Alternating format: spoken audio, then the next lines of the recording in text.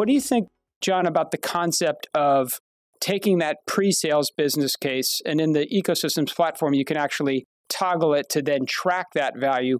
How should the salesperson and the champion position the tracking capability ongoing to an economic buyer? Well, I think that's really powerful, especially in a software subscription environment like most people are living in today, because you really want to not only know that your initial deal stuck, but that you can upsell this deal and you're going to get the renewal next year. Or if you signed a 2 or 3 year deal, you're going to get the renewal at that time. But I think few companies and few salespeople ever really track the investment. It actually blows my mind how few salespeople track the investment and go back and actually look at the cost justification they built, work with the champion and say, okay, where are we in achieving these goals, right?